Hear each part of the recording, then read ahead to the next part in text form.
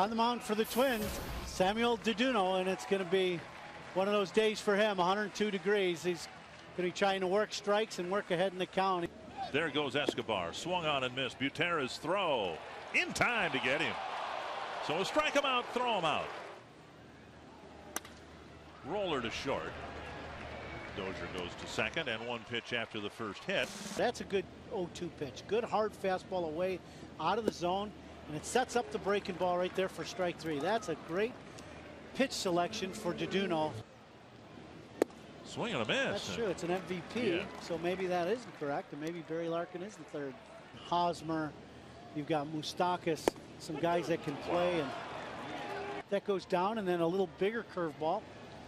As you see the curveball right there.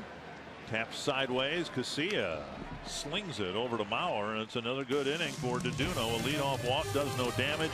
It's still 6-1.